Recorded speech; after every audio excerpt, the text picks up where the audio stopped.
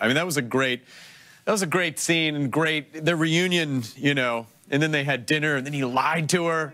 I know, to protect her. I don't know. What did you think about the reunion? I was just fist pumping it. Excuse me. Sorry. That's all right. I'm overexcited as I was when I saw what happened on the show. As an audience member, you know, it's completely separate from my stuff. I was just fist pumping in the air, just going, Daryl, Carol. I know. Back together at last. I mean, it's like half of me wants them to become the couple, right? You know, and the other half just recognizes this beautiful.